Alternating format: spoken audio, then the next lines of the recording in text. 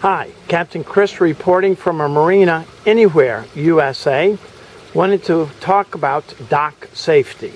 As you're walking down the dock, of course you're talking with your buddies, and you want to make sure that you don't step in any of this fresh pelican mess or goose mess wherever you happen to be living. And as you go around that and you keep on walking and talking, whoa! Beware of this. Sometimes dinghy davits stick out over the dock, or sometimes anchor pulpits stick out over the dock. So be careful that you don't walk into those, break your glasses, bust your nose, or trip and fall overboard. Speaking of tripping and falling overboard, if you were to do that, how would you get back out of the water? I don't know if you've paid attention to the videos in front of you, but I do not see a ladder anywhere for you to get back out of the water.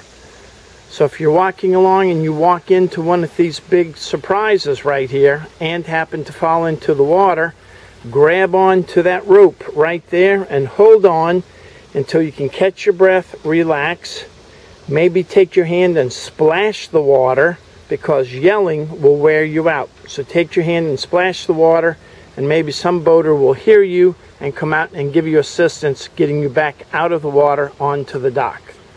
If you want to learn more about docking your boat, boating safety, or maintenance on board your own vessel, just remember, ask Captain Chris.